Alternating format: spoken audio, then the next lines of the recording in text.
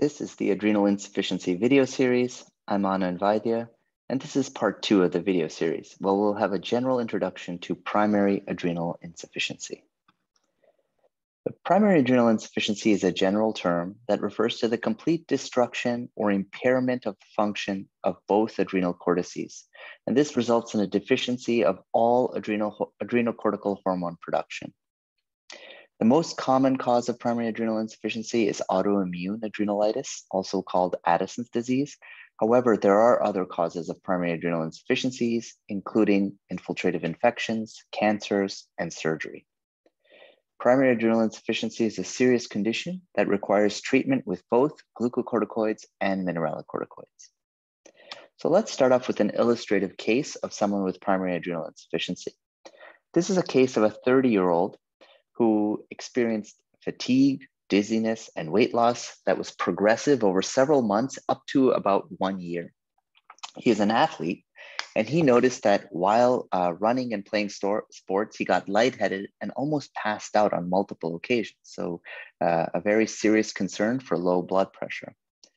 When asked, he did notice that he had diffuse tanning and darkening of his skin, even though he wasn't trying to tan. He also noticed intense cravings for salt, so intense that he would drink soy sauce or hot sauce to quench these cravings. So these are very marked symptoms.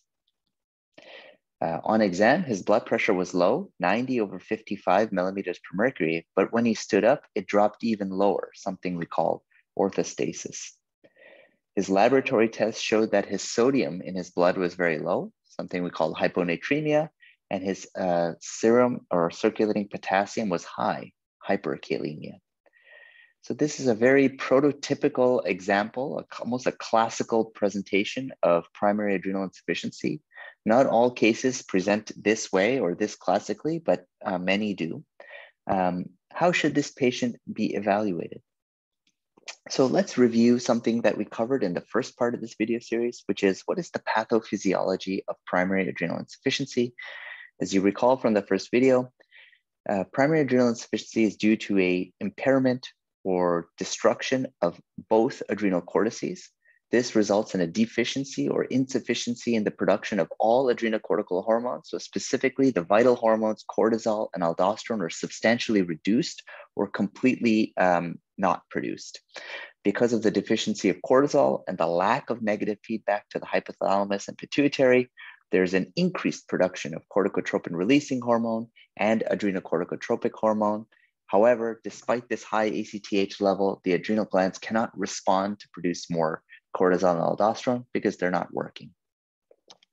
So the main laboratory findings when you go to diagnose primary adrenal insufficiency is a relatively low cortisol and an appropriately high ACTH level.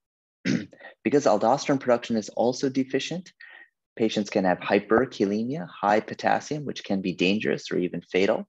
As they drink water, they can develop hyponatremia, and overall they're hypovolemic. Their circulating blood volume is low and can cause low blood pressure.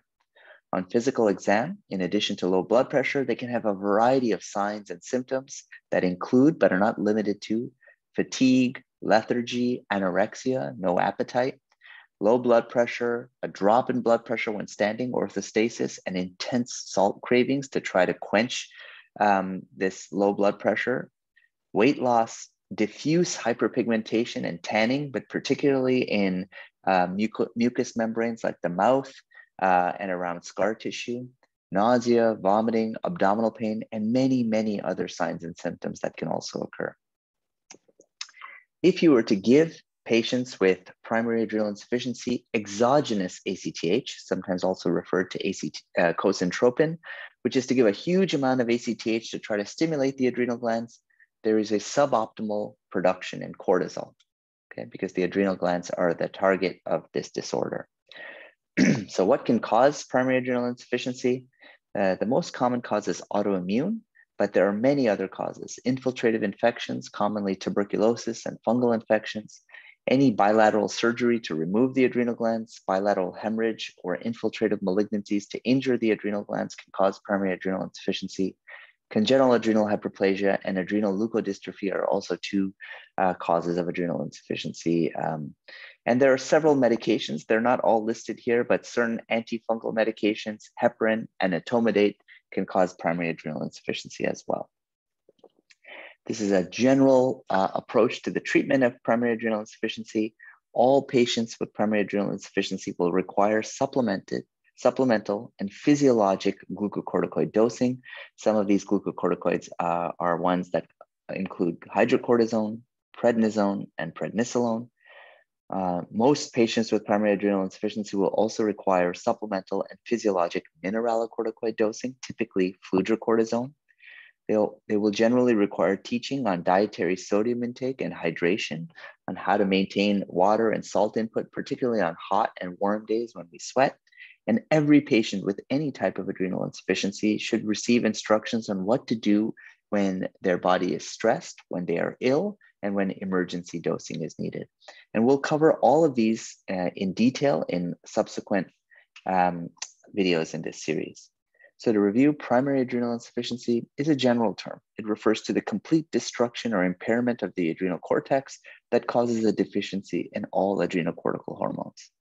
The most common cause of primary adrenal insufficiency is autoimmune. We call this often Addison's disease, but there are many other causes, infiltrative causes, surgical causes as well.